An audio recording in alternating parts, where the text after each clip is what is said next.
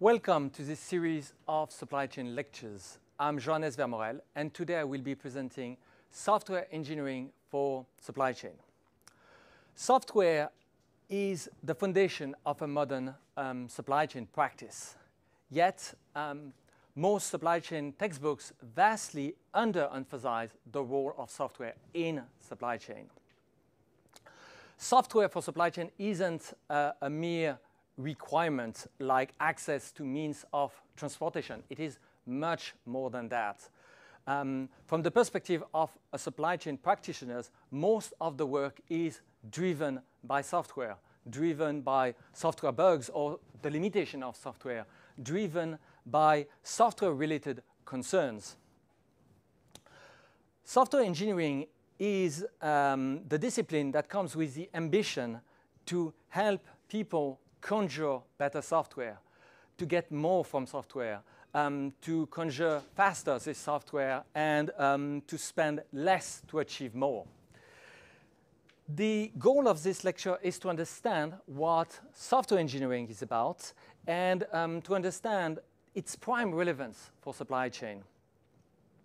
The goal of this lecture is also to understand what, as a supply chain practitioners, you can do to avoid crippling your supply chain either through action or inaction that unfortunately happen to antagonize your software undertakings. The 20th century has been the century of the mechanization of the workforce. Large companies and large supply chains, as we know them, did emerge in the 20th century. And the progress delivered by the mechanization of the workforce has been incredible. During the course of the last century, for almost every labor-intensive task that are relevant for supply chain, may it be production or distribution, the productivity during the course of the last century has increased by 100-fold or so. And on the contrary, I believe that the 20th century is and will be the century of the mechanization of the intellectual work. And this set of, I would say, this transition is very difficult to apprehend. Actually, the sort of intuition that applies when we go from the mechanization of the physical workforce do not translate at all into the sort of intuition that applies when we go into the mechanization of the intellectual work. I'm not saying that the transition is any less dramatic, but the reality is that at this point of time, the transition toward, I would say, the elimination of the workforce that was dealing with very, very labor-intensive tasks is already behind us. I checked in 2020 in France, there is now 27 million people who are essentially that have white-collar jobs, so they are essentially office employees, while there is only less than 1 million people left that are essentially factory workers. So we have a ratio of 27:1. And now the thing is that when we start to look at what the mechanization of the intellectual work entails, it is very surprising, and it is also very related to a paradox that is known as the Moravec paradox.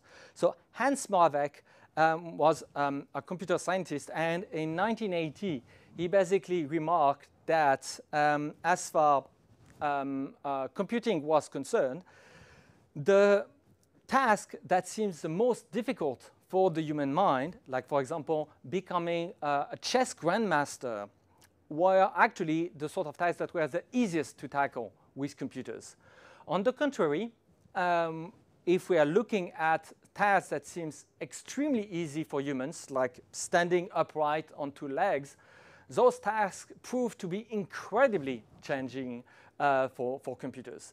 And that's the essence of this Moravec principle, is that our intuition about what is difficult to achieve in terms of intellectual tasks with computers is very, very deceptive. And also, one thing that complicates the problem further is that suddenly, when we are talking about the automation of essentially the white collar employee, is that it is done by the white collar employees themselves.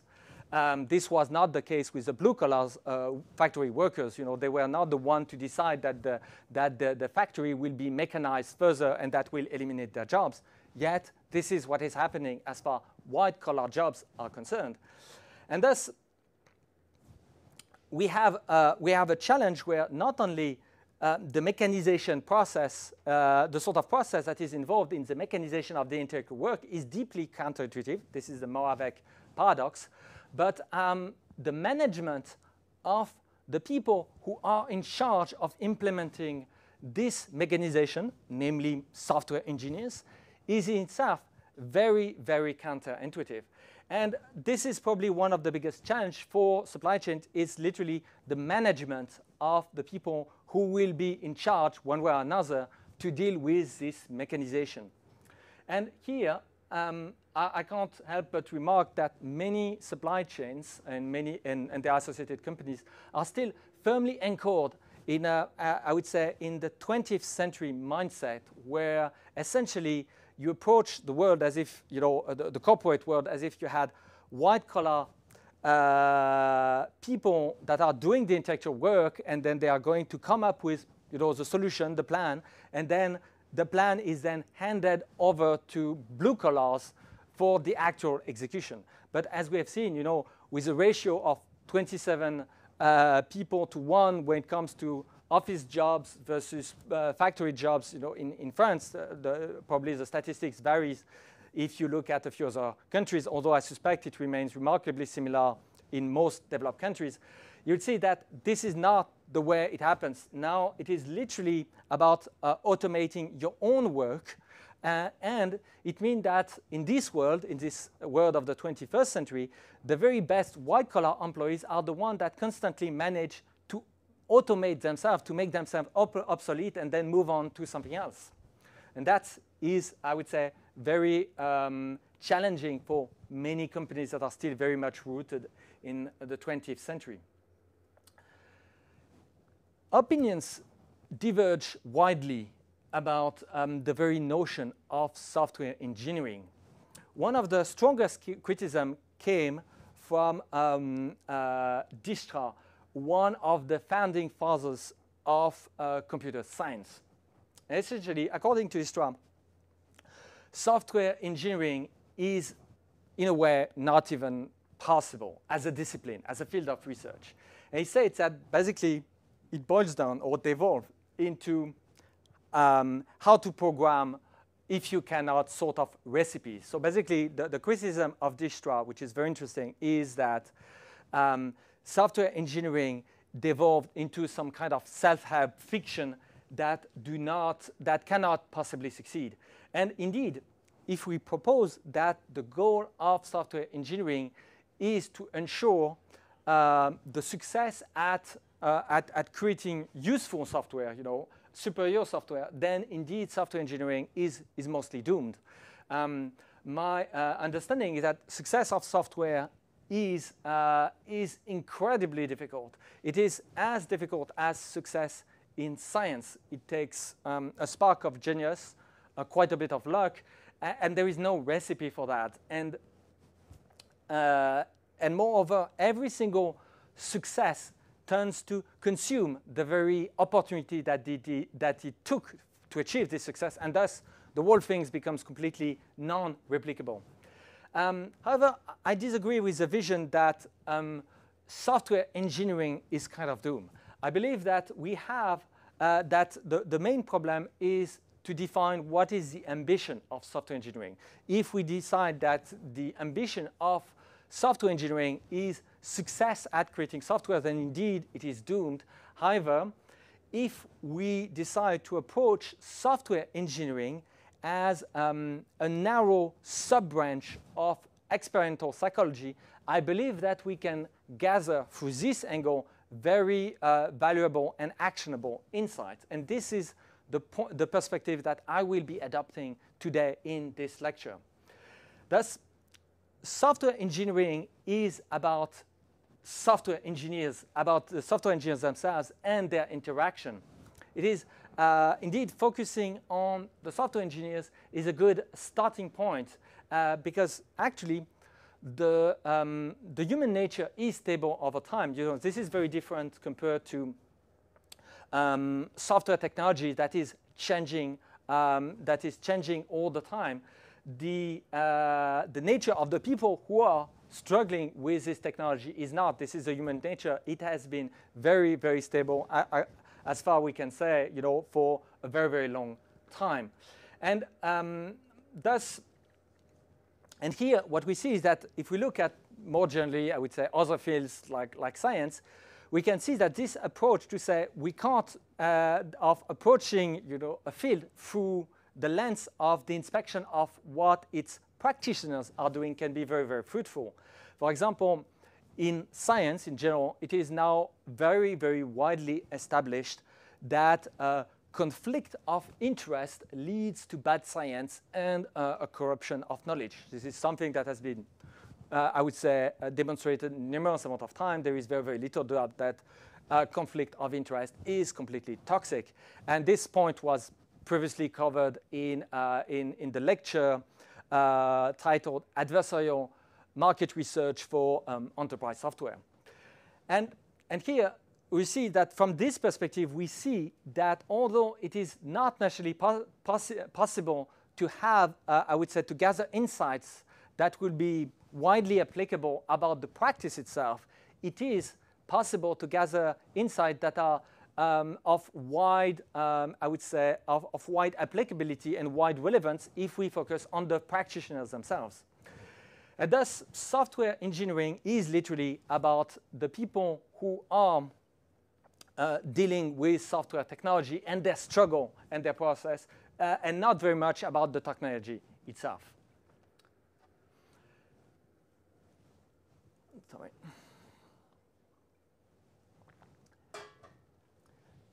Today is the 6th lecture of the 4th chapter. This chapter is dedicated to the auxiliary sciences of supply chain. So that's, those auxiliary sciences represent elements that are, I believe, are of foundational importance for a modern supply chain practice, but they are not, strictly speaking, supply chain elements. They are more like supporting elements for your supply chain practice.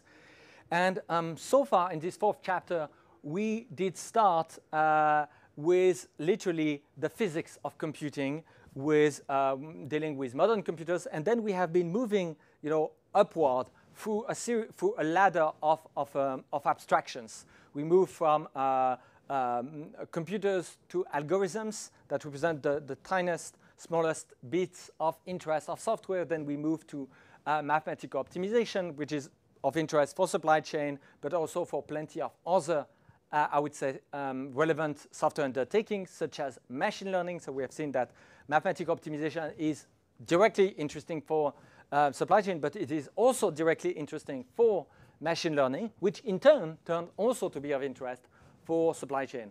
And then we have seen that as far as mathematical optimization and machine learning, as far as those two fields are concerned, most of the very interesting concepts and paradigms nowadays are of a programmatic nature. So it's not just simple algorithms. It is literally something that is incredibly expressive and that needs to be addressed through the lens of programming languages. And that's why the last lecture was about languages and compilers. And today, we are still moving up this ladder of abstraction, and then we focus on the people. Instead of focusing on what they are doing, we are going to focus on those people themselves, thus the software engineers, and that's the whole point of this software engineering analysis. And today, I will be more specifically presenting two sets of views about software engineering. First, I will be presenting the mainstream view. So that's the view that I believe dominate in the field. Unfortunately, this mainstream view is also the sort of view that I would say generated the sort of criticism that I mentioned from Dijkstra, where essentially with people that present things that are very much of a self-help nature, and that some very people have, I believe, and I include myself, a lot of reason to oppose, because it is not, it is, I would say, not a realistic ambition for the discipline of software engineering. Nevertheless, I will be surveying this, this mainstream view, if only because some very misguided insights are still incredibly popular, and thus being familiar with those misguided concepts is of prime importance, if only to root out very incompetent people that are endangering your supply chain through their own incompetence. And then I will move toward this view from the trenches that is pretty much a collection of elements rooted in my own personal experience as a CEO of a software company that happens to be operating precisely in the field of enterprise supply chain software. Although, as we will see, the insights are very much about the people and not really about the technology itself. The mainstream view of software engineering states that a software initiative starts with gathering the requirements for the piece of software of interest. And most software initiatives in large companies adopt this perspective through a process that typically starts with an RFP, request for proposal, or an RFQ, request for quote, or an RFI, request for information. And all those things are very much rooted in this perspective. And I believe that this approach itself was very much inherited from 20th century practices that have been very, very successful in mechanical engineering and construction works, for example. So those approaches were not invented by the software industry. And yet, I believe that as far as software is concerned, those approaches of gathering requirements are deeply misguided. In software, you do not know what you want. You just don't. And knowing what you want is invariably the hardest part of software.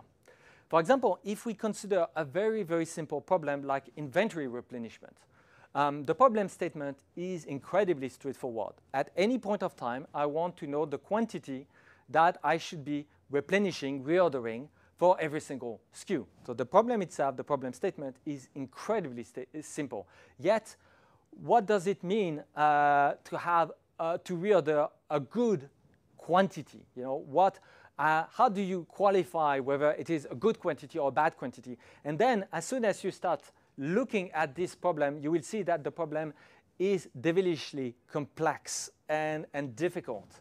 As a rule of thumb, clarifying the requirements is vastly more difficult than writing the piece of software itself. And thus, and actually, it is only by confronting your intuition, confronting, I would say, a piece of software that results from your intuition with the feedback given by the real world, that you can let gradually the requirements emerge. You see, so the requirements don't fall from the sky. The requirements can only be obtained through a fairly experimental process, and you need to have this interaction with the real world. However, the only way to have this interaction is to have, the software products. Thus, gathering the requirements is fundamentally a very, very empirical and emergent process. And the problem is that by the time you are done with the requirements, then at this point, having the requirements is kind of moot, because if you have the requirements, it means that you already have the corresponding product that implements those requirements. So you see, by the time you do have access to the proper requirements, then by definition, you already have the product that is in production, up and running, and the fact that you have those requirements is kind of moot. Thus, the point is that starting the process through the lens of the requirements is, I believe, a lunacy, requirements should probably come last as a late stage documentation where you document all the core reason that led you to implement the product the way you did. You see, not the other way around. Once requirements are laid out, the classic approach states that one needs to proceed with the design phase. I agree that at some point some design may happen. However, and so it isn't entirely wrong that there is some sort of design phase taking place. However, the sort of thinking that goes into this design phase is, I believe, very frequently misguided. The problem boils down of the design phase of getting the cost of change under control. The classic non-software perspective on the cost of change is that the cost of change increase exponentially, let's say, over time. So it increases very, very fast. Just to think of it is that if you change the design of a car very, very early when you're only dealing with a blueprint, the cost of change is minimal. On the contrary, if you wait until the point where you have millions of those cars on the roads, the cost of change is incredibly high because it implies some sort of recall, which can be incredibly expensive. However, unlike the physical realm, in the software realm, the cost of change is not necessarily growing, I would say, increasing exponentially. The cost increase cannot be entirely mitigated. However, to a large extent, the cost increase can be mitigated. Indeed, I mean, the cost of change does increase over time, mostly because code bases tend to grow over time. I've never seen a code base of a piece of enterprise software significantly, shrink from one year to the next. Those things tend to, I would say, to keep growing. However, nevertheless, it is possible to bring the cost of change to a certain degree. And nowadays, this aspect is becoming more widely recognized, even, I would say, in software circles. And by the way, this is the essence of the agile methodology. You might have seen these terms, on floating around when people say, oh, we have this agile software methodology. Well, one of the biggest intent of the agile methodology is to put this cost of change under control.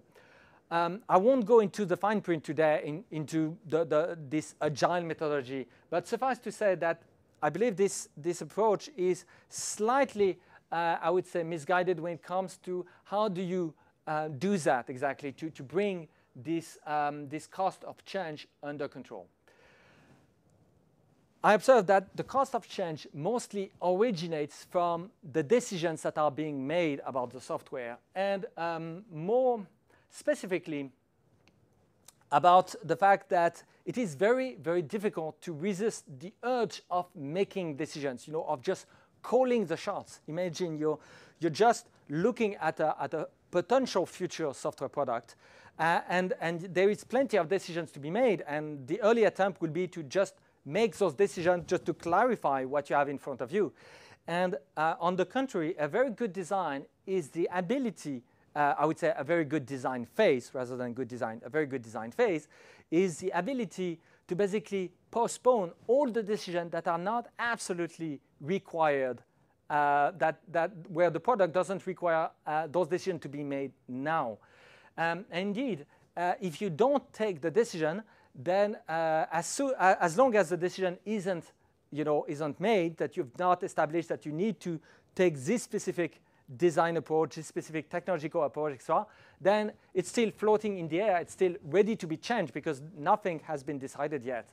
And so one of the aspects to keep the cost of change under control is to learn of basically postponing all the decisions to the greatest extent that is practically possible.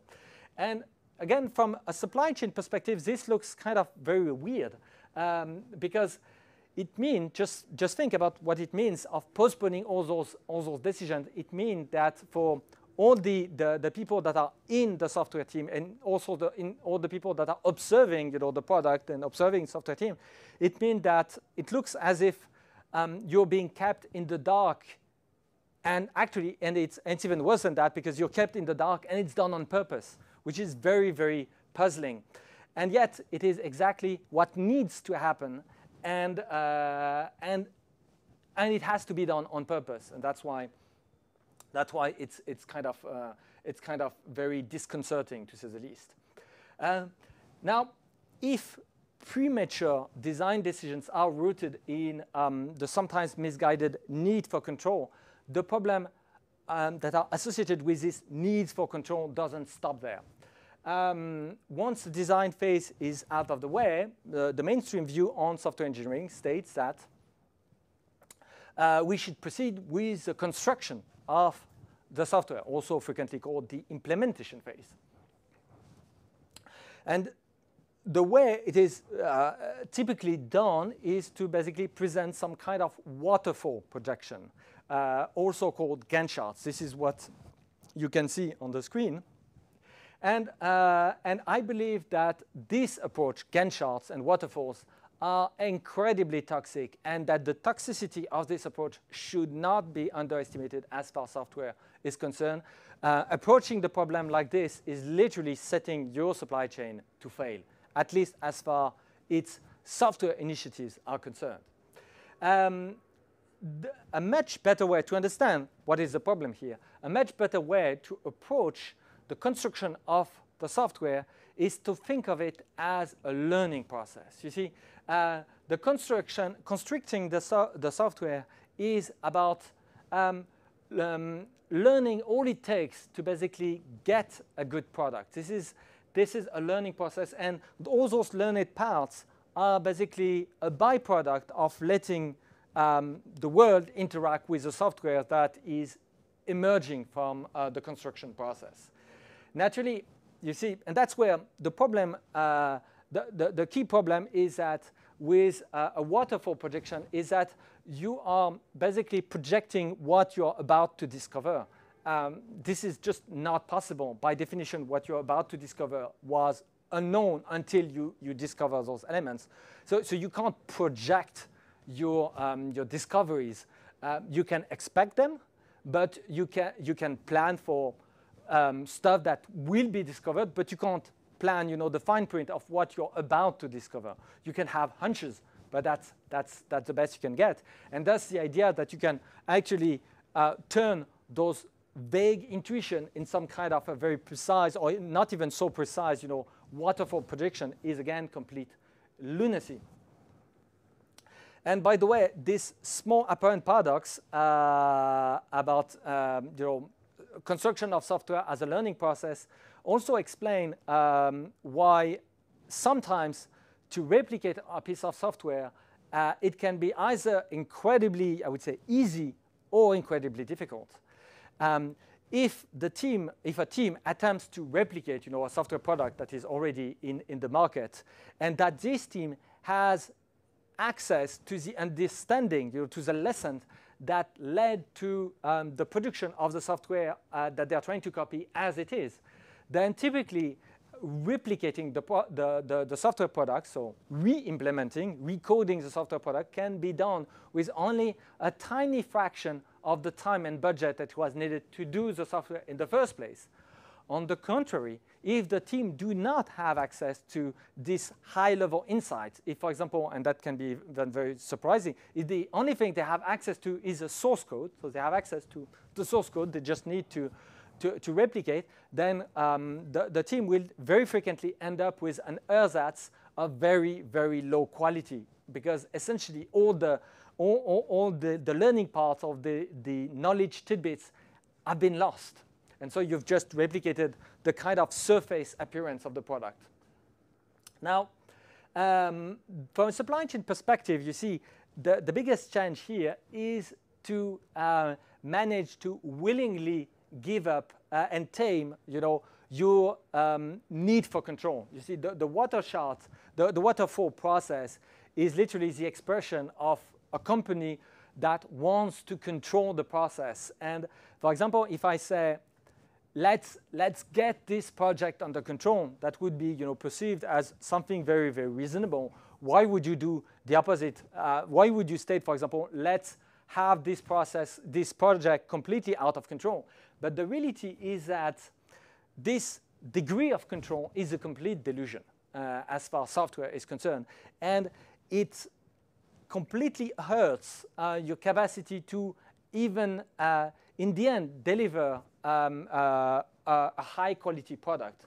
And that is probably, taming your desire for control is, from a supply chain perspective, probably the biggest challenge when it comes to the construction of software. Also, since the emergence of computers, programs have been riddled with bugs, defects. And in order to address those obvious problems, the mainstream view is that testing must take space, and testing takes many forms. Concerning the need for testing, I agree, although this is sort of very, very vague at this point. Some tools emphasize that testing needs to be done after construction. Some tools emphasize that testing must be done during construction. Some other tools specify that testing must be done before construction. Some other approaches states that testing must be done before, during, and after the construction of the software. My own general view on the problem is that you should do whatever it takes to keep the feedback loop as short as possible. We discussed this point in the previous lecture, is keeping the feedback loop as short as possible is of critical importance to actually get something that actually works in the real world. And thus, I would typically recommend to pay attention to whether what you're doing in terms of testing is actually tightening this feedback loop or not. For example, for most situations, I would typically not necessarily recommend test-driven development. So test-driven development is just a methodology that says that testing comes first. Just because for most situations, testing first will just delay the amount of time it takes to get some feedback from about your piece of software from the world at large.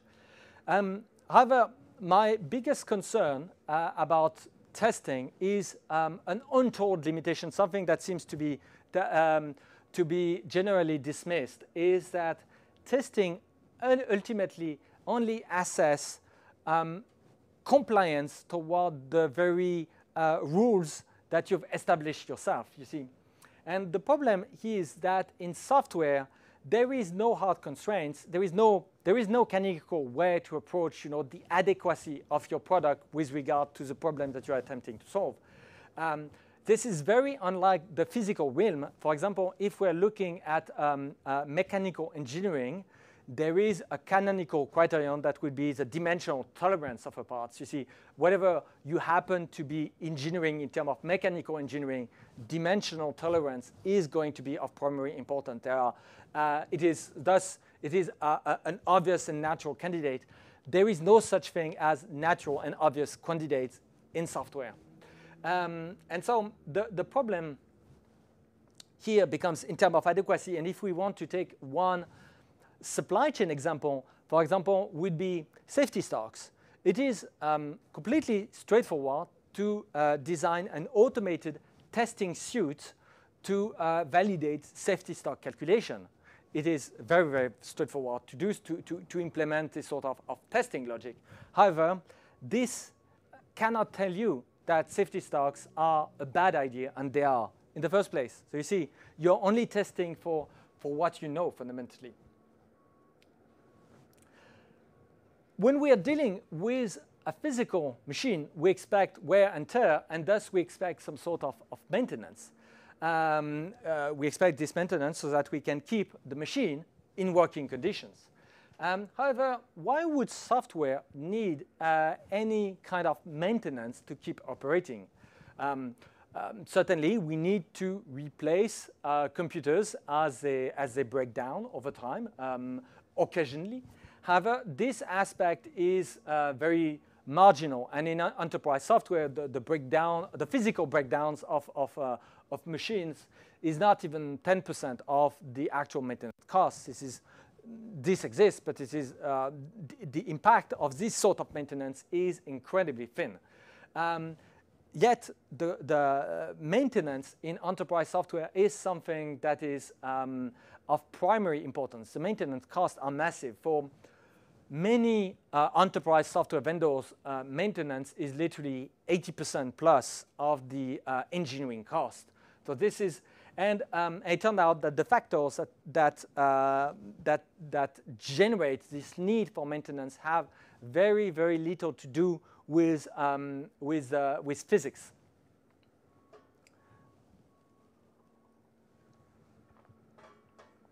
The first factor is the willingness to pay of the clients themselves.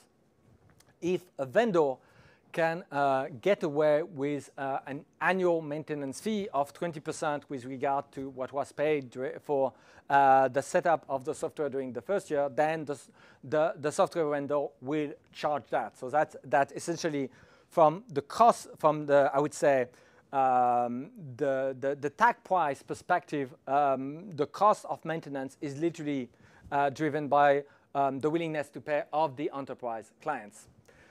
The second factor is the sort of maintenance that needs to happen just to keep the software operating. Indeed, just to keep the software running. Indeed, for every single day that passes, all the environment that surround the product of interest diverge from the product. You see, the operating system keeps evolving, the database system keeps evolving, and the same can be said for all the third-party libraries that are used by the software. No software product is an island. Every single software product, depends on a myriad of other software products, and those other products are evolving on their own, just because the people who are developing those software products, keep working on it, and as they work on those products, they keep changing those products. And thus, there is a point of time where the product that you have just stopped working, just because at some point there is an incompatibility. You've not done anything except not keeping up with the rest of the market. And thus, the second factor is just all the maintenance that needs to take place just to keep the software running, and so keep the software compatible with the rest of the market. The third factor is the amount of work that it takes to keep the product useful.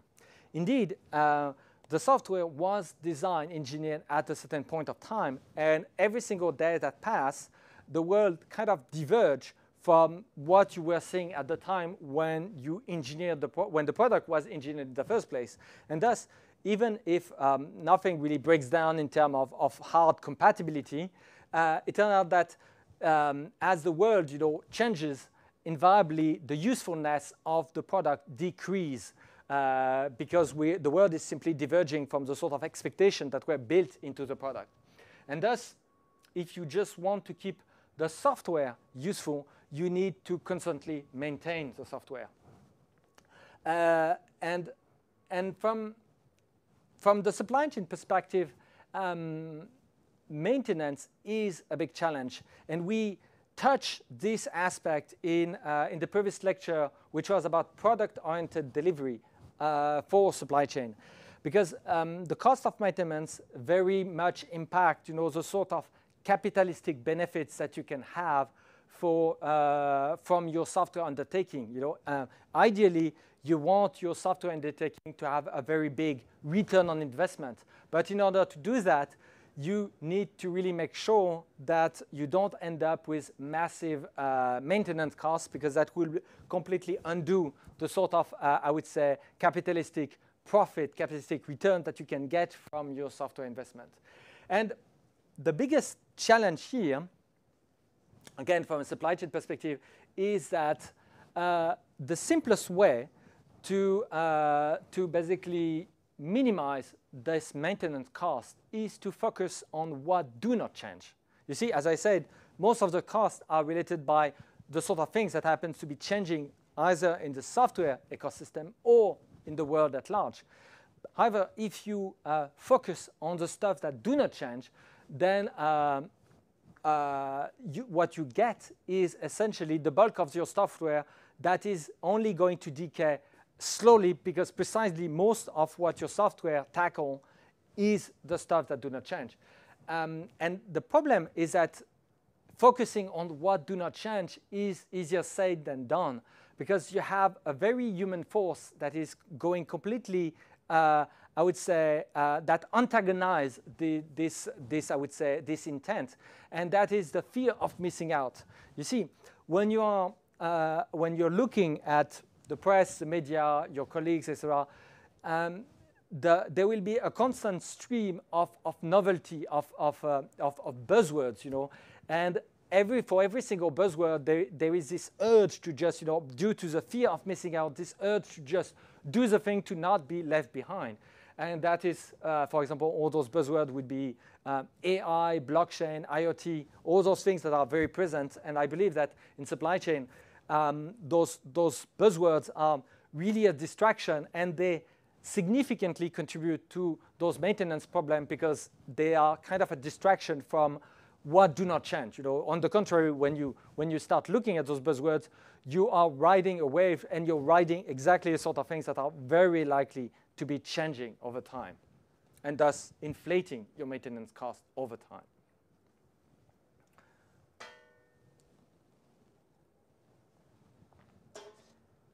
Now that we are done with the mainstream view on software engineering, let's delve into a series of personal nuggets that should hopefully prove useful to conduct software initiatives while keeping supply chain in mind.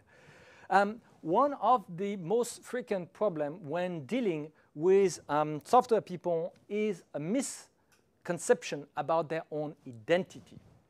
And I'm stealing this idea from an entrepreneur named Paul Graham.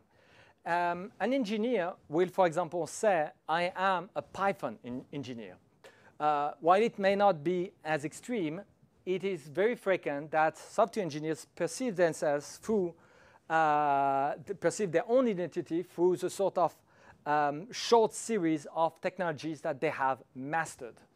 That is their skill set. And this confusion between their identity and their skill set and their current skill set tend to be reinforced by the sort of hiring practices that are prevalent in the, I would say, IT world and software world at large. From a hiring viewpoint, there are many companies that basically state in their job advertisement, I need a Python programmer. So you see, there is somebody who is on one side thinking, I am a Python programmer. And then there is a company that is going to post a job position where it's basically written, I need a Python programmer. And thus, suddenly having the sort of right identity is not just, you know, something that is just a matter of perception. There are financial rewards attached to having the right identity, to have the right etiquette, the right tag that you can attach to yourself. And so that you make yourself more attractive to the market. And so you can see that these sort of things reinforce this sort of identity problem. However, this, I would say, identity-driven perception, where it's your technologies become attached to yourself as a software engineer, leads to numerous issues that impact pretty much every single software project and supply chain software project in particular. In particular, when you're interacting with a person or typically a software engineer that has his identity strongly attached to the sort of tech that is in place in your company, then the problem becomes that every criticism at the tech tend to be taken from a personal angle. So you see, if you say that I am a Python programmer and you critique my software and I take it personal, and that's the problem, is that as soon as people basically take the criticism of the tech as basically a personal criticism, it becomes very, very difficult to reason about those problems. Those software engineers will unfortunately tend to deflect all the feedback just because, well, they kind of partially see them as personal criticism.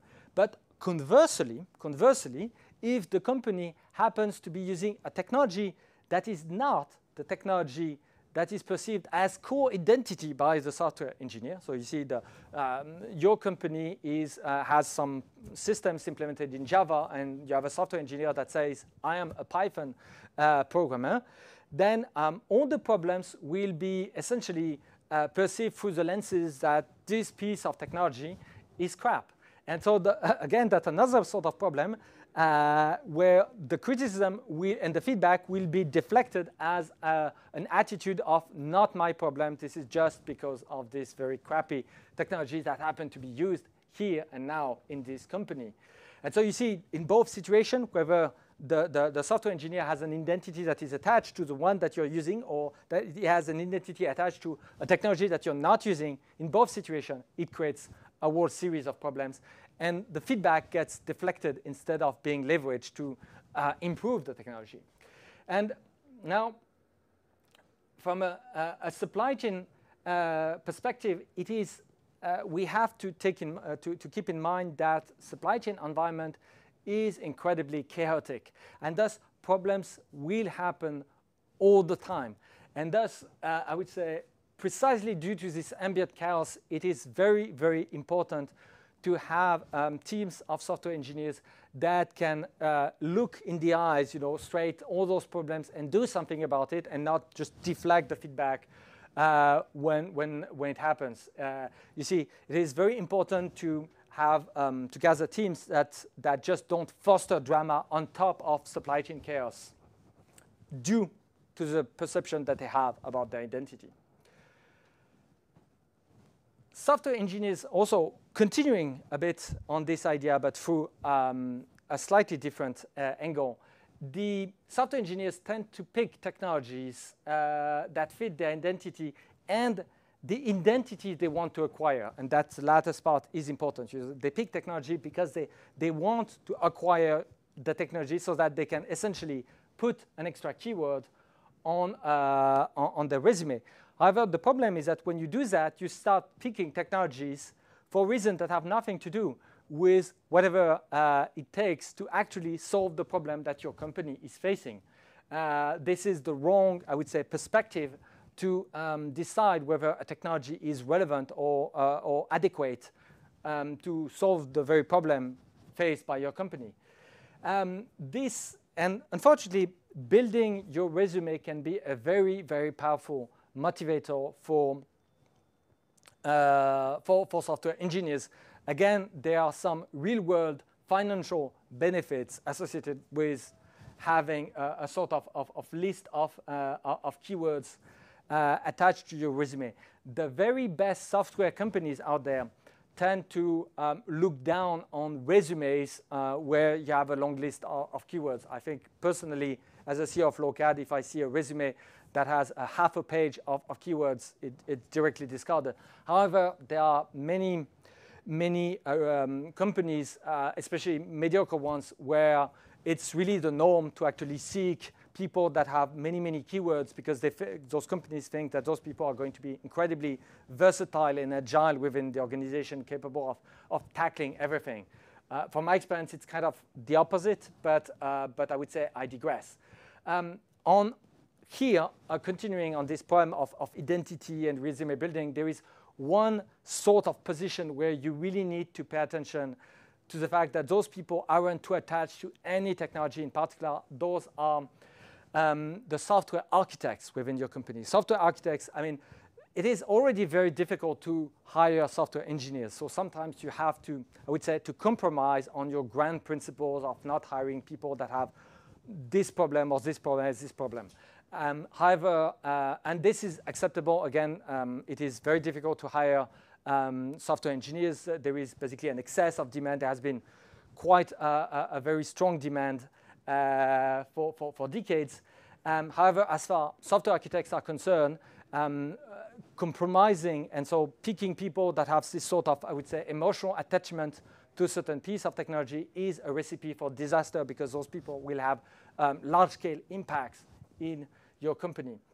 By the way, this problem of I would say, resume building bias isn't limited to software engineers, to software people. It also happened to IT people. And I've, as an anecdote, I've personally met several IT directors in fairly large companies that wanted to transition to SAP while their existing legacy ERP was, I believe, perfectly fine. And clearly, the massive costs that were attached to the transition toward SAP would never, manage to basically not undermine the expected benefits that would get by having a more modern ERP. So clearly here we had, I would say, an irrational behavior at play where the personal interest of the IT director of putting an SAP deployment on his resume was, I would say, trumping the interest of the company itself. And one thing, if from the supply chain perspective, you see, we need to pay attention to those conflict of interest. And it doesn't take that much, software skills or competence to be able to detect this sort of shenanigans. You see, there are some other fields like medical science. We have seen that even when there are conflict of interest, even physicians, and when they are capable of prescribing the wrong drugs, even when there are life at stake. So that means the conflict of interest are incredibly toxic. Even when there are life at stakes, it is now, again, widely proven in the literature that people will make the wrong call. Thus, just imagine, how those sort of things will play out in supply chain, where fundamentally there is no lives at stakes. It's just money in the end. So there is even less reluctance of letting, those conflicts of interest unfold.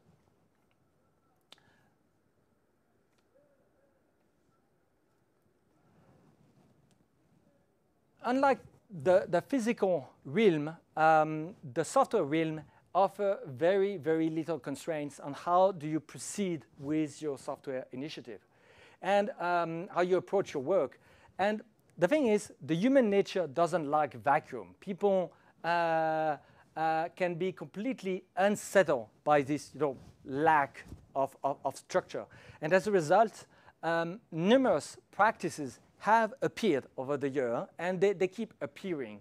And with every single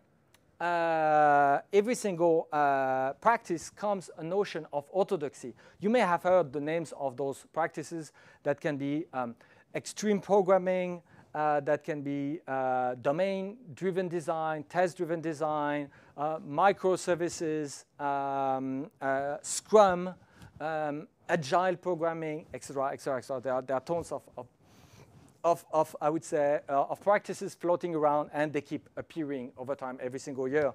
There is a couple of practices that emerge and becomes like the new black. And the thing is, with every single practice, there is a notion of orthodoxy. So as soon as people start following a practice, let's say they want to do test-driven design, there will be people in the team that says, hey boss, are we doing the true test-driven design? So you see people start adopting the right, and they are start to be very concerned about whether they're really sticking to the core dogma. And the reality, the base reality is that just software engineers are just people, and people just love, rituals and tribes. And through a practice, it's not just what you do, it's a sense of belonging to the tribe that actually have the same practice than you do.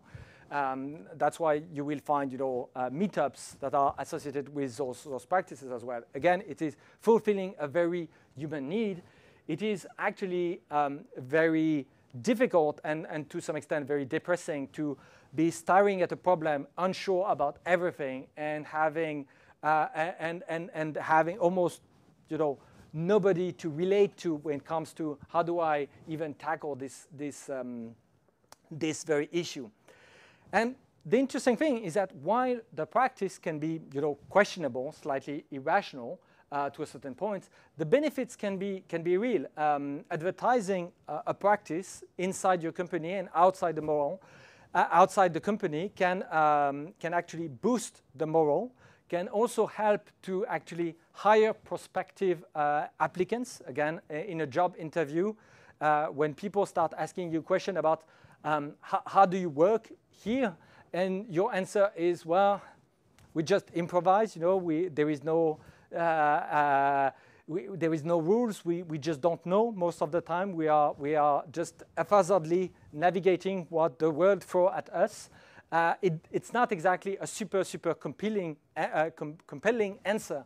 So typically, it is much more efficient to just inspire confidence and give, you know, a presentation of the practice as if, you know, this thing was actually going to solve anything in your company. But the key thing is that those in the short term. So my point is that in the short term, those practices, you know, they are not all bad, even if, for the most part, they are completely irrational. Just generating, you know, this sense of belonging can be enough. However, the thing is, it becomes poison if those practices are taken too seriously or for too long. That's the key insight. A practice can be of interest just because it forces you to look at the problem from a different angle.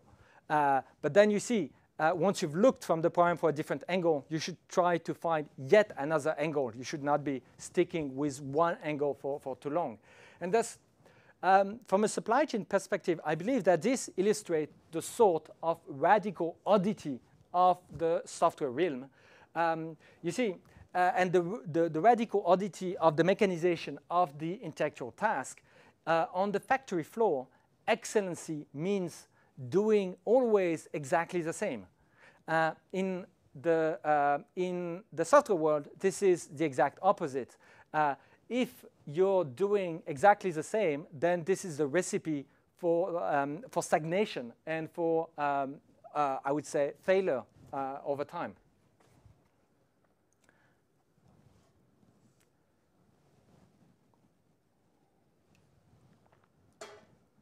Software is complex, and enterprise software even more so.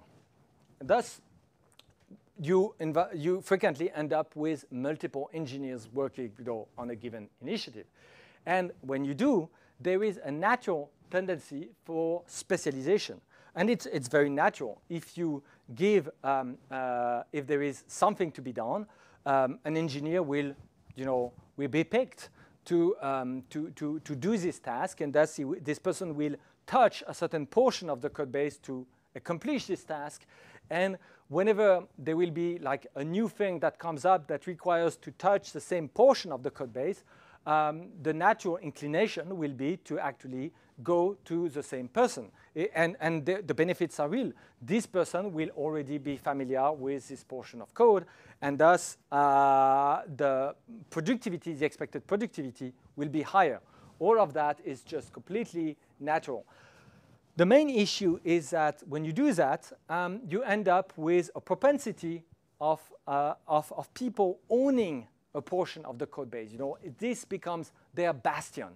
And then this creates, I would say, all sorts of problematic issues that are really attached to those bastions.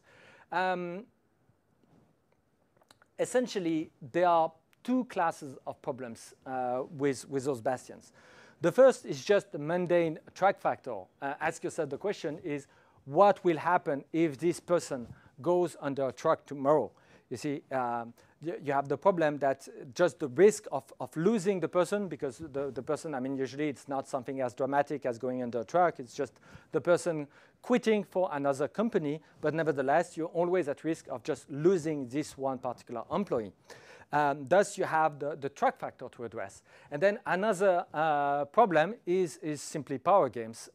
What if, you know, this person just realized that their contribution is absolutely vital to the company? What if this person comes back to the management saying, well, I would like to have my salary doubled, please?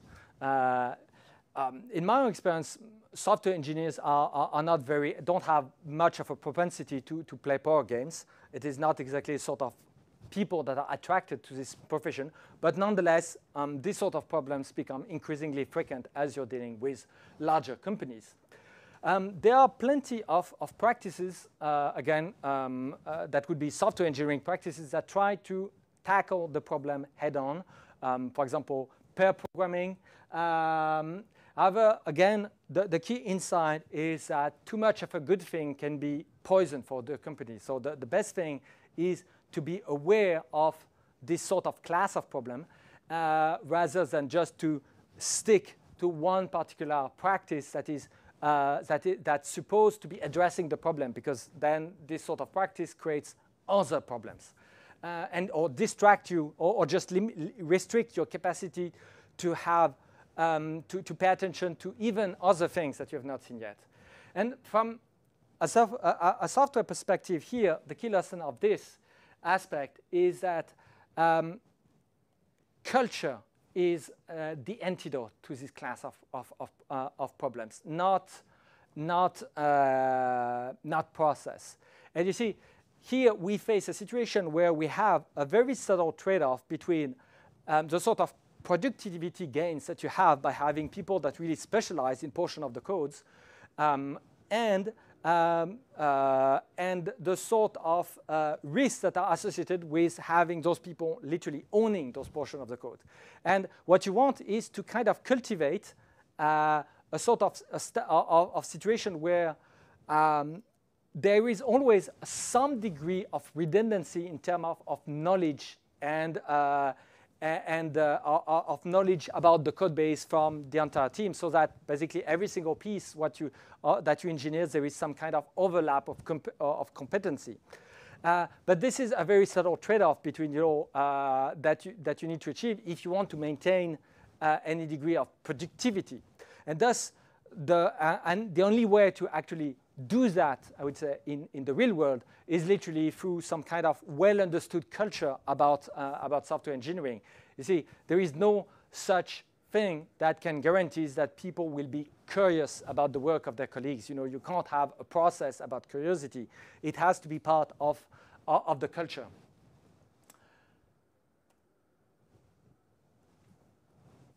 Also, assessing the skills and competence of software engineers is difficult. And this question is key because although software is clearly a team effort and the team is more than the sum of its members, clearly the base level of the members of the team have a big impact on the performance of the team as a whole. And one aspect that I observe to be largely underestimated by people outside the software industry, and sometimes also by people inside the software industry, is the importance of writing skills. If you are creating software, you are catering for two distinct audiences. On one side, you have the audience of the machine. You have the audience of your compiler. You are writing code, and your compiler will accept or reject your code. This is pretty much the easy part. Your compiler is your indefatigable companion that will basically tell you this is correct, this is wrong, and the compiler, if we put aside the occasional bug in the compiler itself, your compiler is completely predictable, and it has infinite amount of patience. However, on the other side, in terms of other audience, so I said, writing code, you have to cater for two audiences. The first is the machine. The second audience is your colleagues. And your colleagues, by the way, among your colleagues, you will most likely include yourself 6 months down the road, because you write code, you will forget, and thus, 6 months down the road, you will write this code thinking that it's actually a different person who wrote it because it seems so confused. And so when you write code for your colleagues, the benefit is that unlike the compilers, your colleagues will actually try to understand what you're trying to achieve. The compiler do not try to understand what you achieve. It's a very, very mechanical application of a set of rules. So your colleagues will try to understand, but unfortunately, they are not like the compiler. They don't have an infinite amount of patience. And also, unlike the compilers, they can be easily confused and misguided by your code. And that's, for example, picking memorable, insightful, good, viable names is of primary importance. You see, it's a good program is not just having something that is correct. Even, for example, choosing the name of variables, the names of functions, the name of modules, all those names, they are of critical importance if you want to basically have some code that will play well with your colleagues. And again, your colleagues include yourself 6 months down the road. From a supply chain perspective, again, the key takeaway is that writing skills is of primary importance. And I would go as far as writing skills is frequently more important than raw technical skills. Good writing skills is your #1 skill that you will need to basically tame all the sort of haphazard complexity that is present in your supply chain. This is taming the complexity of your applicative landscape is not a problem that is that is a great technical challenge. It is literally a challenge of organizing all those ideas, organizing all those elements, and having like a consistent story across the board. Those are very much writing skills. And by the way, we did approach this aspect, we touched this aspect in a previous lecture that was titled Writing for Supply Chain. Now, if writing skill is of primary importance for to be a good software engineer, there is another skill that is of primary importance to be a software engineer at all. It is tolerance to pain. I believe this is literally the #1 skill in the sense of what it takes to actually be a software engineer. Not a great one, just be one. More specifically, when I say pain, I say all the resistance to boredom and frustration that goes along with the process of engineering software when facing systems that are incredibly fragile and badly designed. And they are systems that are booby-trapped in all sorts of ways. Sometimes they have been booby traps, by people that are not even there anymore. When you're essentially dealing with software, you have like 4 decades of crap under your feet, and you're struggling with that all the time. This can be an incredibly frustrating exercise at times. Just to give you an illustration, for example, as a software engineer, you will need to have the patience to spend 4 hours digging random semi-garbage conversation on a web forum about that mention an error code that is just the same sort of error code that the one that you're facing presently. And so you will have to go through this kind of nonsense for hours to get to the bottom of it. And sometimes for some problems, it takes weeks to go to the bottom of just one seemingly trivial bug. Thus, while it may come as a surprise to the audience, resilience to pain, tolerance to pain, is the primary skill that it takes to be a software engineer.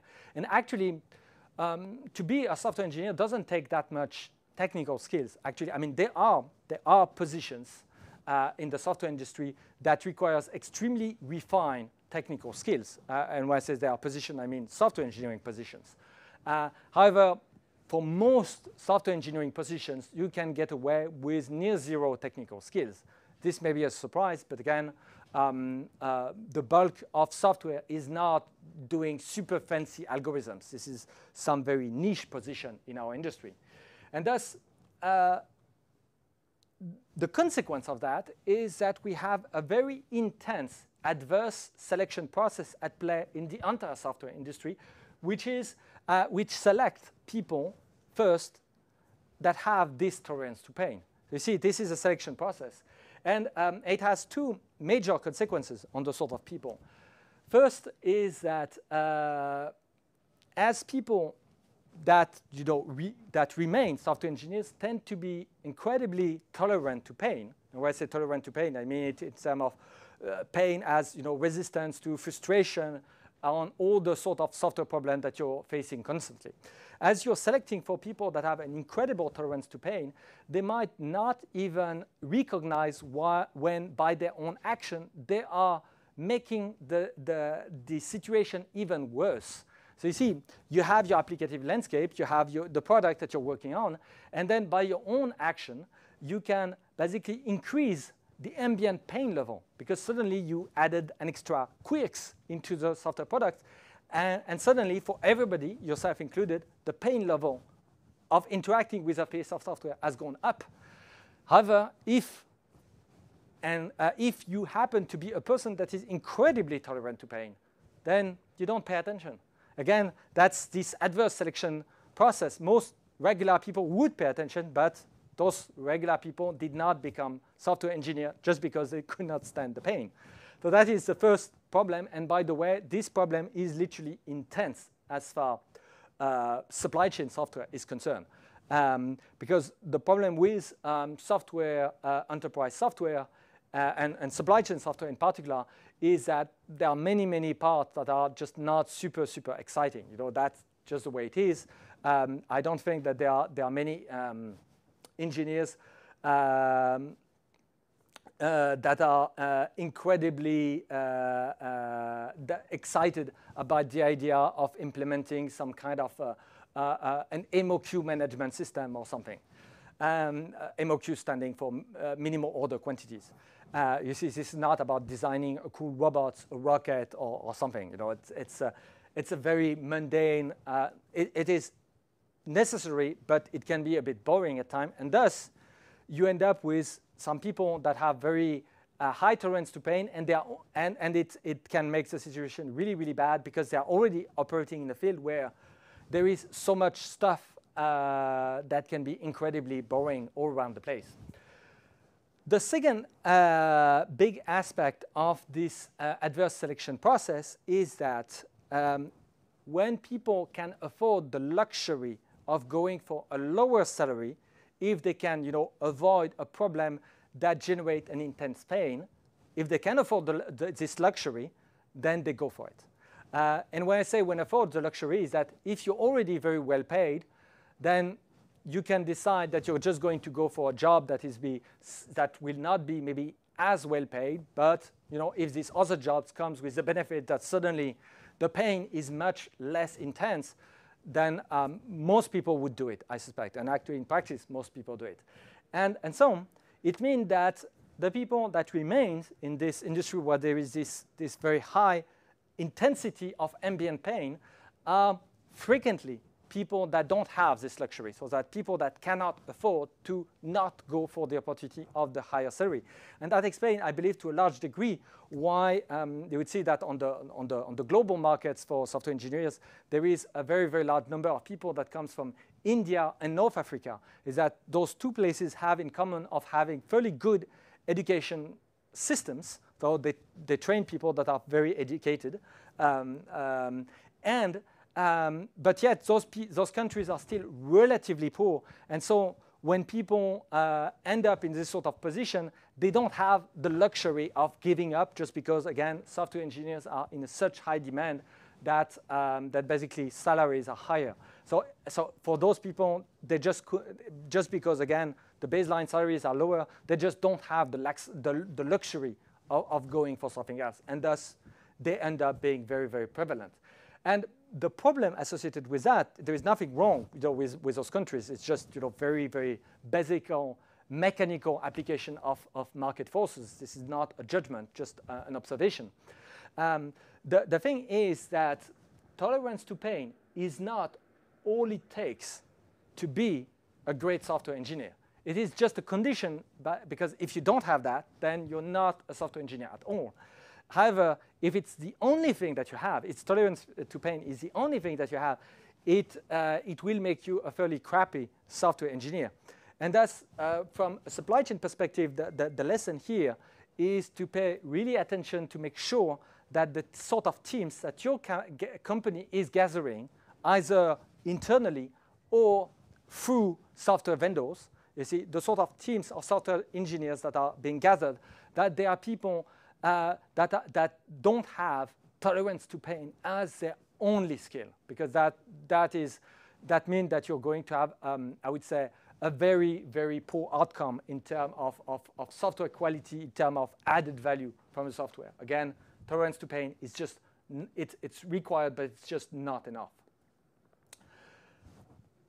In 1975, Frederick Brooks was already pointing out that man days were absolutely not representative of the sort of value created by software, and the sort of representative of the value generated by software engineers at large.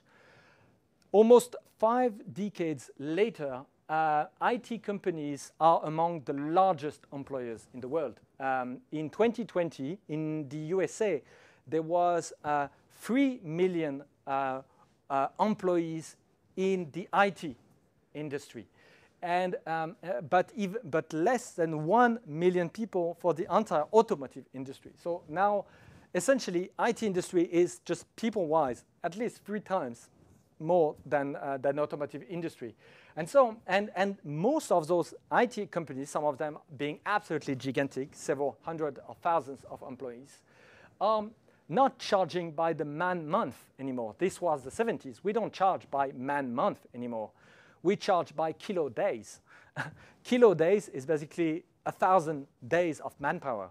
And you see, the situation is clearly, compared to the problem that Frederick Brooks was outlining almost 5 decades ago, the problem has become arguably much worse, if only due to the incredible increase in terms of scale and magnitude of the problem. However, most of the early lessons are still valid. This the Medical Man-Month, by the way, is still remains a very, very interesting book about software engineering. And in software, the one thing that you need to keep in mind is that productivity varies enormously. On one end of the spectrum, you don't have people that have a low productivity. You have people that have a negative productivity. That means that on one hand of the spectrum, you have people that when they start working on a software product, they just make it worse. And that is so you see, you can't even make a ratio anymore between the sort of productivity of people. It is much worse than that. You have people that will actively degrade your product. But that's a massive, massive problem. And also on the other hand of the spectrum, you have people that are, the so-called 10x engineers, people that have 10 times the productivity of your average engineer, who hopefully has a positive productivity. And those 10x engineers, I mean, my own casual observation is that they do exist. It's not a myth. You have people that are vastly, vastly more productive. However, my own also casual observation is that this massive productivity is incredibly context dependent. And thus, you can't just transfer such a 10x software engineer from one company to the next, or even from one position to the next, and expect that this person will retain this incredible productivity. Usually, it's a combination of unique skills and some sort of situation that generate that. Nevertheless, it is important to keep that in mind, because it means that a tiny few people can actually drive the bulk of the value generated by a software product. Sometimes it boils down just to one person who is literally creating the bulk of all the smart tidbits of the software and all of the true added value of the software, and the rest being, dealing with things that are, I would say, of dubious added value at best.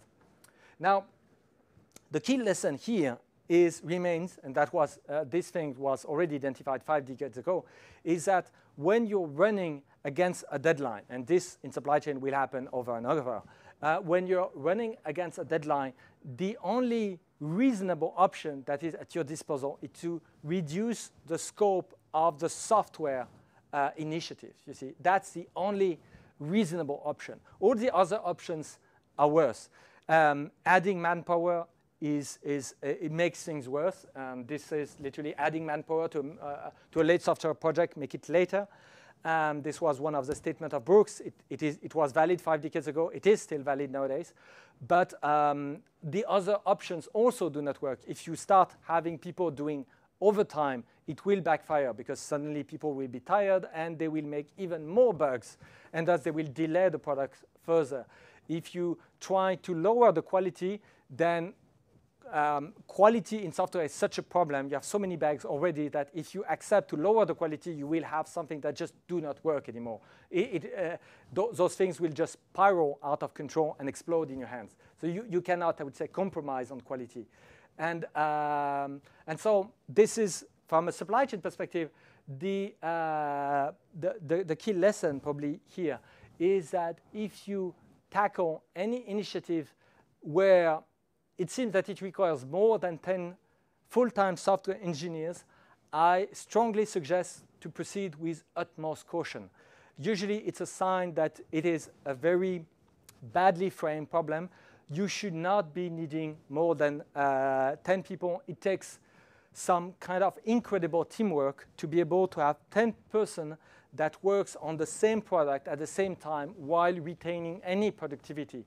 And in supply chain, I observe that routinely that people are way too ambitious in terms of scale and number of people involved. I see routinely, ERP migration projects with 50, 100, 200, people at the same time on the project. This is absolutely nonsense.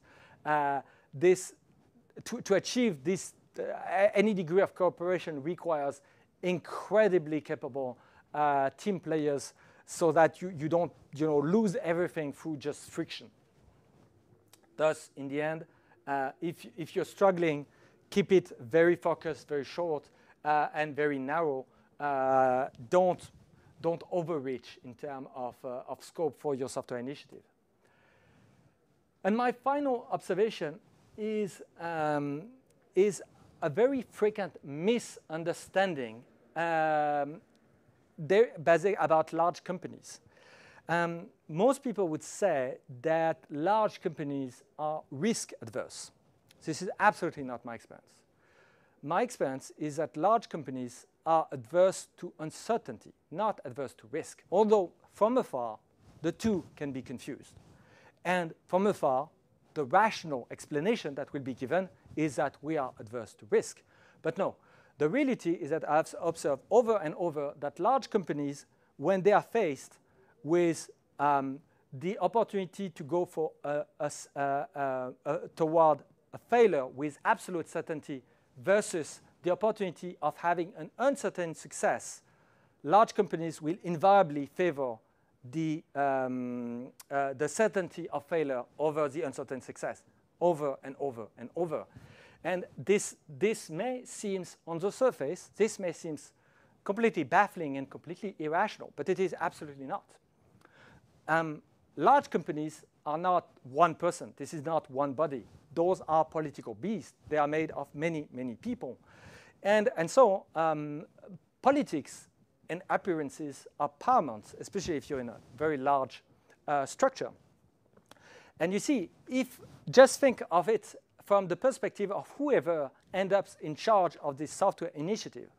On one hand, you have an initiative that where the outcome is certain. Yes, it will fail.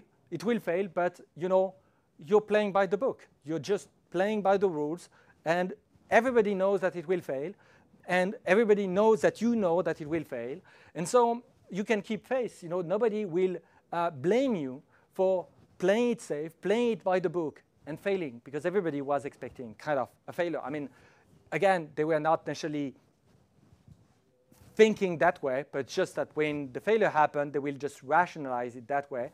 And so they will, obviously, we prefer when people succeed, but there will be very little damage career-wise to the person who just ran willingly into a wall by playing it safe by the book.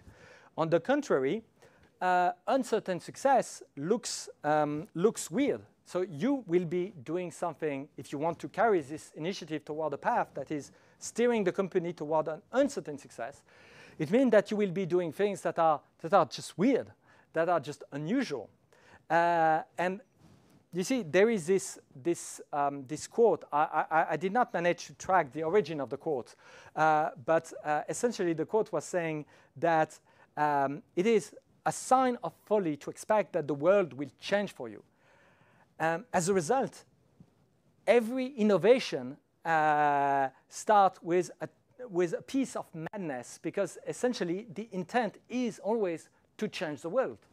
So you see, there is this problem with the uncertain success, is that most likely you're going to do something that will just look plain weird, and it is very dangerous career-wise, much more so than just playing it by the book. And so, if we want to get it back from the supply chain perspective, the lesson here is that in the software world, it is critically important not to set up yourself for failure, just for the sake of playing it by the book, especially when the book just happened to be completely bogus. And for example, and this is happening, you know, I've seen that over and over. I've seen companies fail, you know, literally decades in a row when I was investigating their historical attempts with methods like ABC analysis, safety stocks, that methods that can be provably incorrect and that were literally guaranteeing the failure of the corresponding initiatives. And by the way, when I say that, but I digress, safety stock and ABC analysis have in common of being, you know, wrong for very, very basic mathematical and statistical reasons.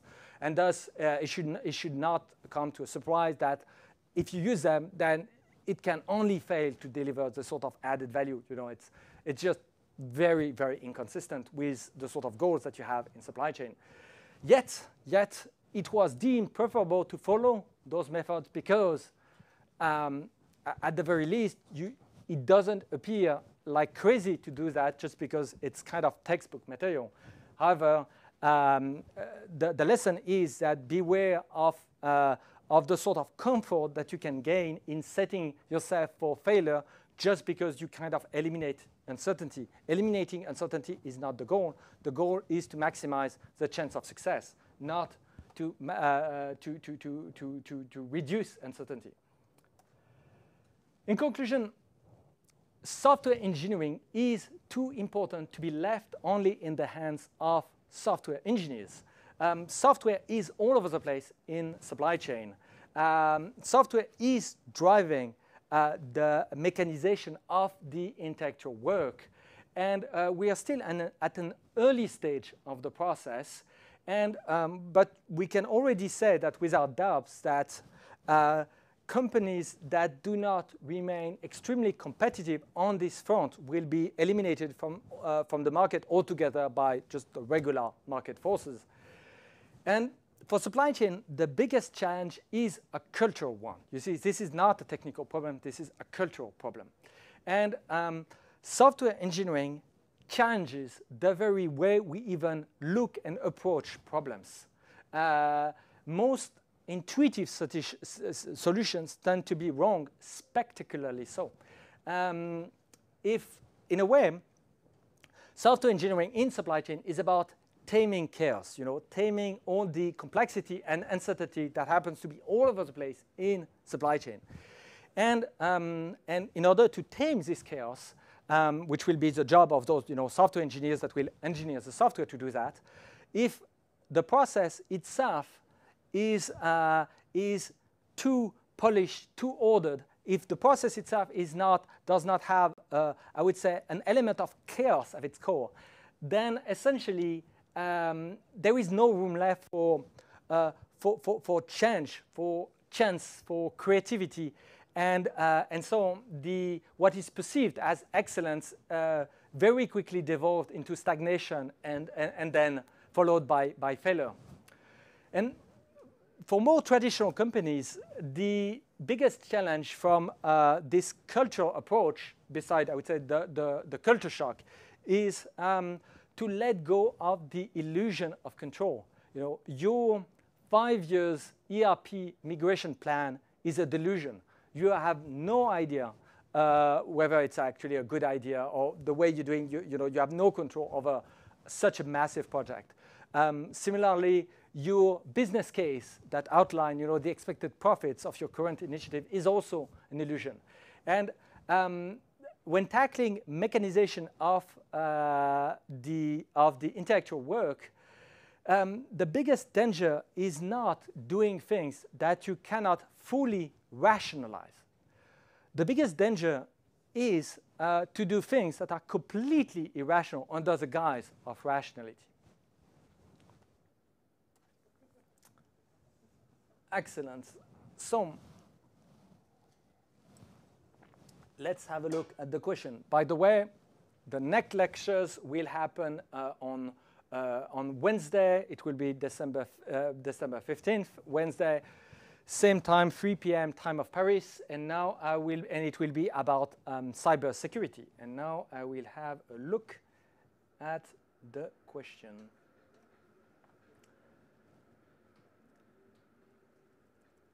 The first question is from Chris Peterson. How do you measure the capitalistic return on your software investments? Mostly you don't. And it's, again, or rather, the measurement is the byproduct of the undertaking itself. You see, it is something that is puzzling. If you say, I want to measure the return on investment, it assumes that you can come up with a measurement before, at least that is typically what is frequently implied with this sort of question. It assumes that you can come up with this measurement before so that you can build your kind of business case with scenarios, and then you can make a decision, and then you go through or not with your software investment. What I'm saying is that it doesn't work that way. With software, it's literally first you do the thing, then you learn what has to be learned, and then along the way you will even learn what sort of benefits there is. And to guide your action, you can't do anything but have some kind of high-level understanding. Again, the lesson is not to do things randomly. This is not what I'm saying, about this sort of lessons about software engineering, is to not do things that are deeply irrational under the guise of rationality. This is, my final lesson. High-level intuition, if you're absolutely convinced about something and it really, your guts tell you this is the correct path, it can be a much more rational, argument compared to fancy calculation that only have the pretense of rationality, but the numbers, they are just garbage. So you see, and when I say, how do you measure? Then the reality is that as you progress through your software undertaking, well, the measurements will become clearer because you will start learning about what you're trying to achieve, and then you will learn how to measure the adequacy of what you're doing with what you should be doing. So you see, the measurement is something that will come as a byproduct if you do it well. However, as a consequence of this, it means that as far as software is concerned, it is much better to just try stuff and fail fast. You don't want to engage yourself into some kind of massive overcommitment. It's better to do it in ways that are incredibly incremental, just fewer people, high productivity. You learn along the way. You learn how you should proceed. But then comes another problem, is that as soon as you start doing that, the management in the companies need to be able to juggle with many, many initiatives at the same time. And this is very disconcerting, especially for more traditional companies, because management is not expected, do not expect to have so many initiatives all over the place, all going in different directions. And yet this is exactly what has already been happening in large software companies for 4 decades now. And this is one of the essence of the sort of, I would say, takeaway from software engineering from a human perspective. Another question from an anonymous contributor. Isn't it a contradiction to say that those with many keywords don't associate with a particular technology? Well, I don't say that having many keywords, protect you from associating yourself with one particular technology. There are two different problems. There is a problem of having a person that has an association, a strong association between their personal identity, their perceived identity about their person and their skill set. That's problem number one. And the problem number two is that building your resume comes with a very strong latent conflict of interest.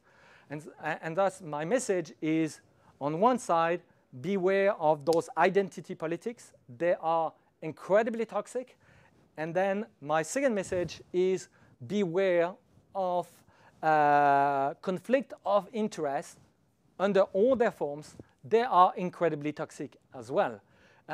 Now, if you really super emphasize, one technology in particular, you may on your resume just, put, I would say, remove sort of keywords for tech that you disapprove of. However, this is a bit fringe. Usually, the two problems are separate, and you can even have someone who says, my identity is I am a Python programmer, as I was, showing in a slide, and then on your resume puts, 20 plus keywords. The two things are not exclusive. They can even happen one hand. And also, don't underestimate the fact that sometimes the identity is you can associate your identity to something that you just want, that is aspirational, something that you want to acquire. So you want to say, yes, so far I've been programming in Python, but I want to become a Rust programmer. So I'm going to consider myself as a Rust programmer, although so far I have mostly done Python. All those sorts of behavior are possible. A question from Alexei Tikhonov. Software engineering is considered to be an auxiliary science for supply chain. What would be auxiliary sciences for software engineering? Probably psychology and sociology and all those sort of and probably also ethnology. It's mostly, as I said, if you start approaching that through as essentially the interaction of people, then I would say that if people want to do some really serious work about software engineering, this is not about the software technology, although you need to really understand the software context so that the sort of interaction between the people makes sense. At least for you, you don't necessarily to understand.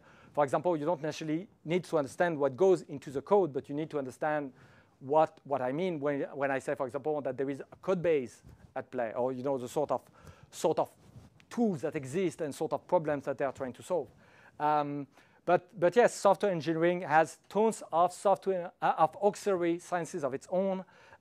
Here, for the purpose of this series of supply chain lectures, I need to draw a line in the sand, deciding what I include, what I do not include, because you see, I obviously cannot cover every single field of research ever, ever treated. A question from Jess Bankston. Ask 10 clever people, bring a solution, they will come with more than 10 ways. Agreed. Any one of the top 5 would be fine and used consistently better. How do you balance those two conflicting approach and benefits? That's first one of the things. Again, if I try to frame the question in the specific case of software engineering, because otherwise it's a very, very, very broad question. In the specific field of software undertaking, you can have many propositions, but not all propositions should be considered with equal weight. First, there is something that I did not discuss in this lecture, is that there is such a skill as having a long-term view of software. You see, when I say you should focus on what do not change, it turned out that there are some people that are very, very good at this work and some people that are very bad. So I'm not sure exactly how I would, completely rationalize a test for that, but it just happened. First, their experience comes into play. If you want to look at this kind of who has the skills for this long-term view, who has the skills for what do not change, in my humble experience, I've never met young software engineers that were doing that. It's typically the sort of things that it takes people that have at least 35 years old or something, to kind of start getting very good at that. And the very best people are people that are, over 60. And indeed, it takes years and years of experience to see the motion, to see the patterns. Thus, when you say that you have that many people, I think one illusion is that all of those things, they look, good, but that's just an appearance. You don't know. So first, the thing is that you need to set yourself to see how much, sort of effort it will take to test out the waters. Can you just prototype or test it out to sort? And then, do you have, among those 10 people, do you have some people that have some unique skills at identifying solutions that will be poison on the long term? Remember that, your maintenance costs are essentially driven by decisions that you've taken. So if you can, is there in all those solutions, is there some implicit important decision that is being made, a decision that can, that can really hurt us on the long run? This is a tricky sort of thing. And by the way, somebody who has, I would say, the long view, one way that I can think of to identify this sort of skill is that those people will be able to explain why this option on the long run is going to, generate all sorts of problems. It's not like just a hunch or intuition. They will tell you, oh, this sort of thing, been there, done that. I've seen that in some other products. There is this saying, the smart man learns from his own mistake, but the wise man learns from the mistakes of others. This is very applicable to this case. Another question from Pankaj Nanani. How do enterprise measures the increase in operation efficiency per dollar invested implementing the software for supply chain? This is incredibly difficult as a question. You see, the thing is that, and I will maybe approach this problem in a later lecture. The problem is literally the incommensurability of paradigms. I'm sorry for this jargon. It comes from epistemology. The idea is that when you go from a paradigm, a way to operate, to another paradigm, and those paradigms are radically different, I mean, most of the measures are just pointless. You see, if I was, just think of it for a second, just to understand, giving you an example. Let's look at telesales versus e-commerce. Telesales, or selling at a distance, catalog-based selling, mail order company. Sorry, the keyword I was looking, mail order companies versus e-commerce. Mail orders companies had been around for since the mid-19th century. And the question is that if you start looking at e-commerce as an improvement over mail order companies, you could say, I'm going to measure the improvement. But the reality is that virtually every single mail order company went bankrupt, while the e-commerce companies that dominate nowadays, first, are several orders of magnitude bigger than the biggest mail order company ever was. Just think of Amazon versus the biggest historical mail order company. Amazon is probably 100 times larger than the biggest mail order company. And the comparison, there are so many lines have been shifted that that is very, very blurry. And that's why more generally, the mechanization of intellectual work is so incredibly troubling and puzzling, is that it is not like the physical realm. The physical realm, you could think, I am, with my factory, I am producing this many cars per minute. I have, all sort of very canonical way to measure my efficiency. When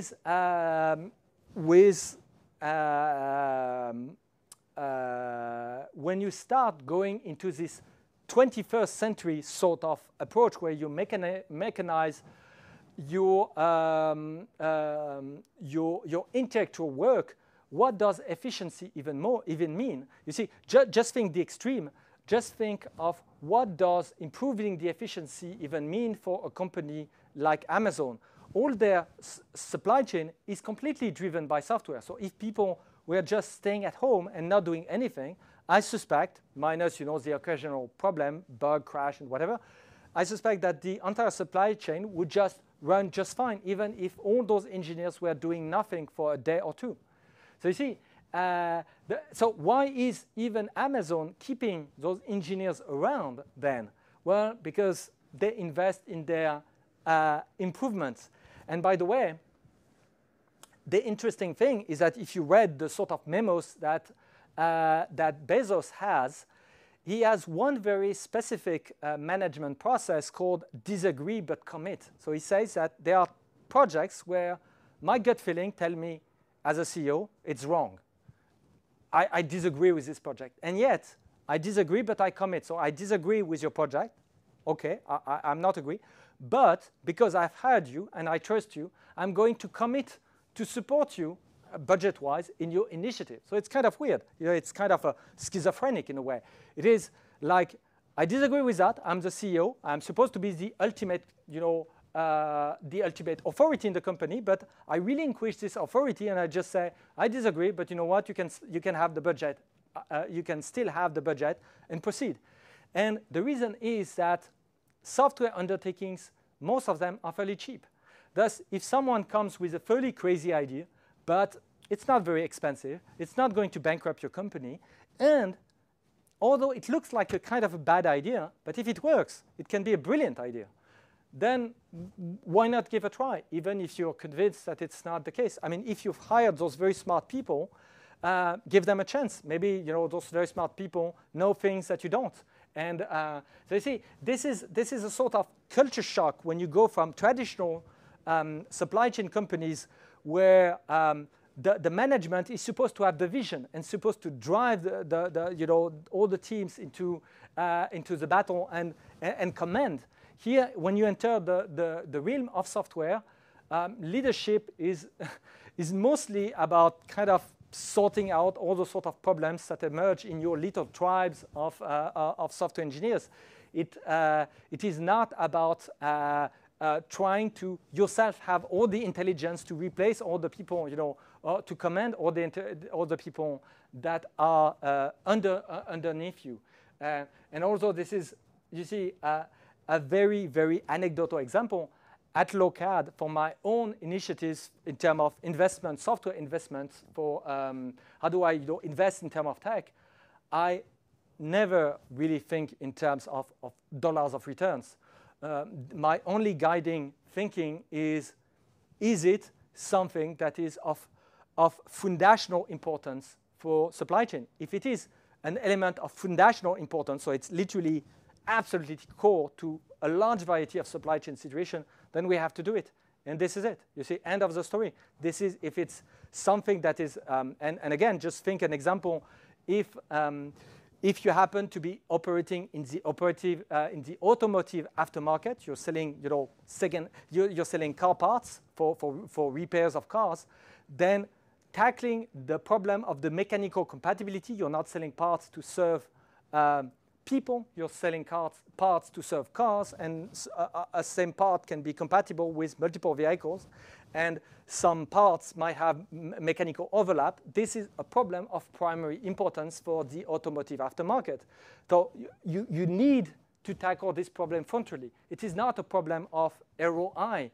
This is literally a problem of it needs to be addressed. This is your core business. If you don't, somebody else will do for you, and then a decade later, you will be pushed out of the market. You know, it's not a matter of ROI. However, again, software is cheap. You don't relatively cheap. I'm not saying that you should push, you know, 20 million euro or dollars on every single crazy idea, but spending 6 months and 2 engineers on something, yeah, why not? I mean, again, if it's not insane, if it's if for the budget, if for the company, you're taking absolutely no risk of bankrupting the company, then you should accept this sort of taking this sort of risk continuously. And actually, this is not accept, but even embrace, because that's where the innovation comes from. A question from Victoria Knight. It's misleading to say that large project teams are ludicrous ADS ERPs, as a 10-person team might be good for development, but not much else. A tower requires more people. A tower requires more people than a house to build it. Could you clarify your comment? I'm going to take a position that is, that is going to antagonize a lot of people. You see, there are the lifestyle, the revenue of millions of people depends on those incredibly large IT companies. You see, again, I just said, during this lecture, IT companies represent 3 million American employees, in the USA in 2020.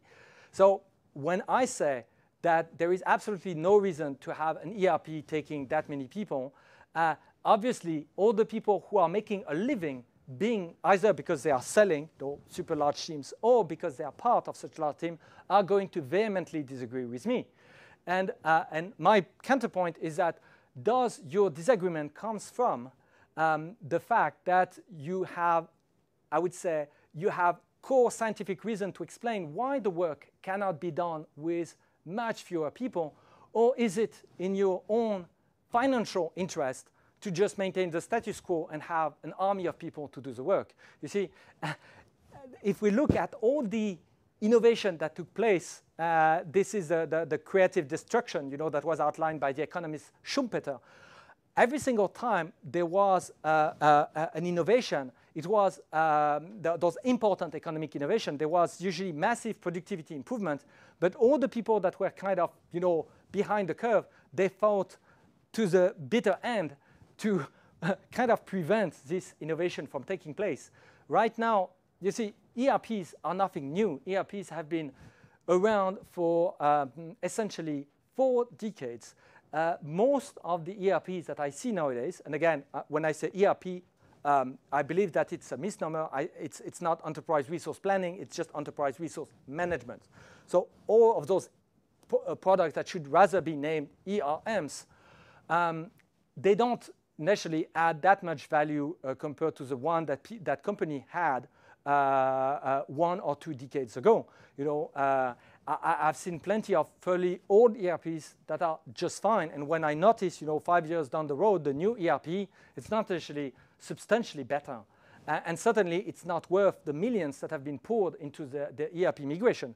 And also, I see that in this sort of massive, and I'm taking those ERP projects as a key example, in those massive projects, I see that the productivity is absolutely abysmal from the IT companies. It is usually it is done in a way that literally maximizes the number of man days that people put on the case. Again, that's those kilo days that are being sold. There were people that were already in the 70s saying those man months were ludicrous. And guess what? The situation is now vastly worse than it was decades ago. So does it really take this sort of things? My counterpoint would be just look, when you tell me that it needs to have this many people, I would say, does it? Does it? Because really, when you start looking at how many people, some companies like, let's say, GD.com or Amazon.com or Rakuten, how many people does those companies need to accomplish the same sort of things? Usually, you end up with ratios that are completely insane. For example, let's say Zalando, a very well-known, a large European e-commerce based in Berlin, Germany, they have built their own ERP.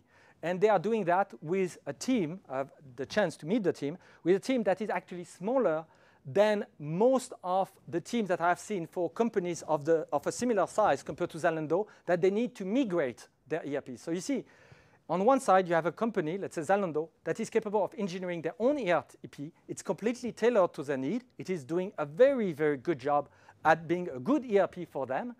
And the cost and the sort of number of people is only a fraction of what other companies of a similar size need to merely do a version upgrade. So, and the cost is, again, only a fraction.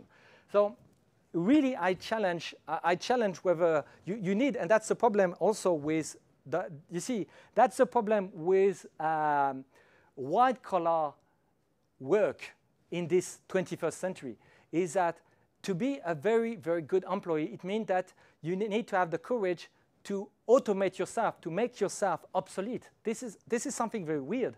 You see, that's why when the blue collars were being made obsolete, it was just done by other people.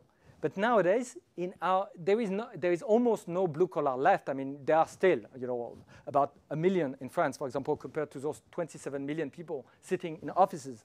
But the thing is that it takes a very different sort of mindset, and that's why I see that there is this struggle to come to this new paradigm that is mostly coming from the software industry, where it's just fine to make yourself obsolete, because actually you're not making yourself obsolete for real. There is not like a limit to human ingenuity.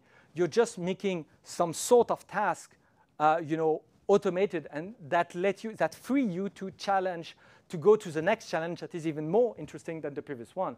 So you see, it's not as if Amazon was firing their software engineer as soon as they solve a problem. People solve the problem, fine. Amazon just rewards those people, and then they promote them to tackle a next more difficult problem. They don't just fire them and saying, thank you, good job, you've solved the problem, now we can fire you. This is absolutely not how I would say the 21st century sort of, this is absolutely not the sort of 21st century market dynamics that we see. Excellent. Another question from an anonymous person. Supply chain practitioners are stuck in post-World War II analytical thinking. I agree. For many companies, not all, but for many companies, I agree. Software engineering has moved on a long time ago. I also agree with this statement, and defines itself as a people process. In other words, an interpretive process. Do you agree? Yes, I mean, I'm not absolutely sure of the interpretive process, but just the terminology. Sorry, I'm not absolutely sure of what exactly you mean. But as a people process, I would say absolutely, absolutely. And this thing is that the software industry, when I say, you see, the problem is the sort of culture shock. It is not, you see, when you approach the software industry, what you see is all these technologies, all those complicated piece of super technical elements.